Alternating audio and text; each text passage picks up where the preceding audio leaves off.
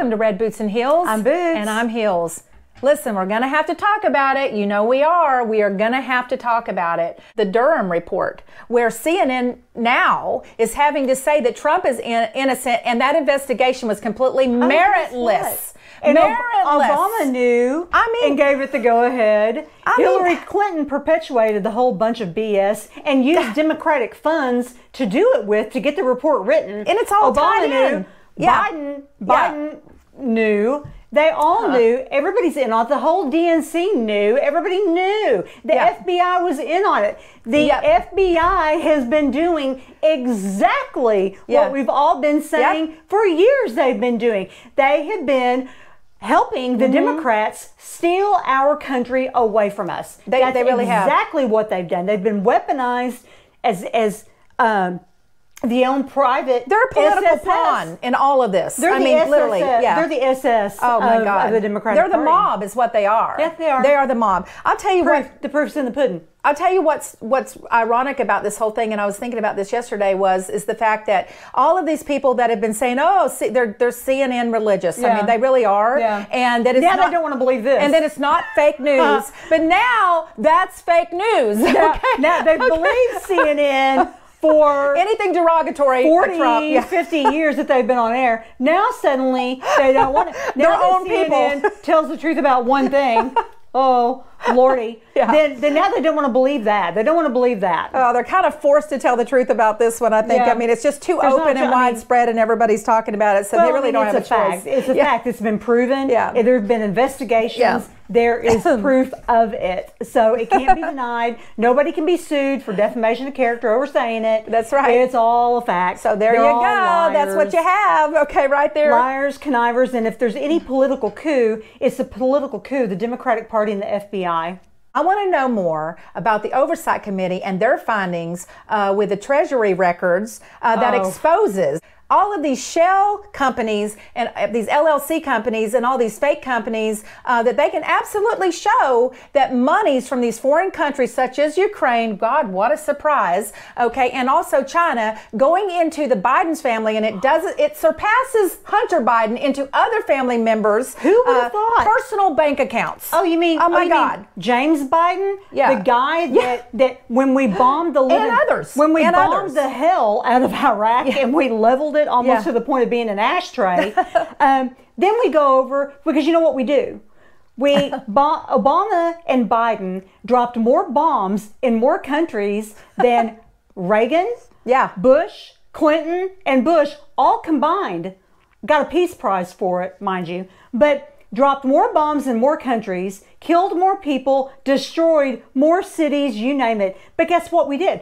We have contracts for civilian companies to go over and rebuild civilian housing.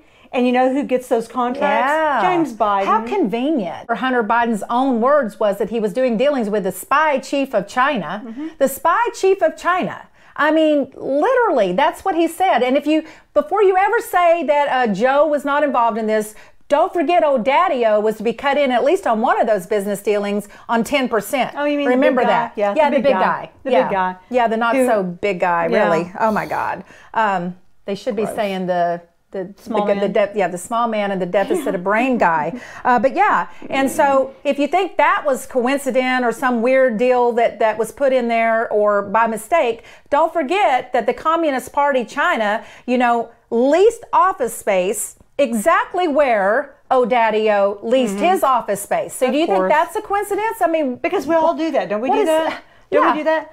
Oh, I think I'll have an office space here. Oh, oosh. You mean the leaders of the Communist Party of China? Whoops, our enemy happens to be right next door. Oh, my goodness. Oh, my gosh. Oh, well, imagine that. Right on the cuspis of me getting 10% of business dealings. Oh, my God. Well, what a coincidence. This is absolutely nuts. Well, I mean, we would have thought it, but, it seems like a lot of society out there doesn't want to think about that. It's just more BS. Yeah, it is. More BS people ignore. The propaganda outlets ignore it. And, the propaganda outlets all through the beginnings of communist takeovers and Nazi Germany, the news media were taken over by the propaganda outlets. So, it's happened here, too. You don't get the news unless you search for the news. No, but the foreign countries are running the news. And if you actually go in, as you had said, we talked about it earlier, you know, if you really look at the way they're showing the news, they don't have a biased reasons to show it other than the facts that they're coming by. Well, so it is there. You see news reports where they're saying, why aren't Americans knowing this? Why aren't the news outlets in America showing this? Yeah, they're asking because questions. They're not news outlets, because they're propaganda outlets, and it's who wants to throw the most money at them wins.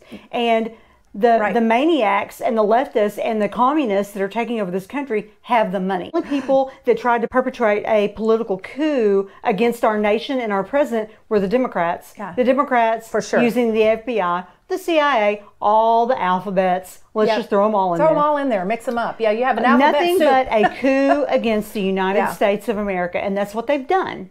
Yeah, without a doubt. So so he's going around to colleges everywhere, and he's saying that white supremacy is what they need to be on the lookout for. It is the biggest threat in America today.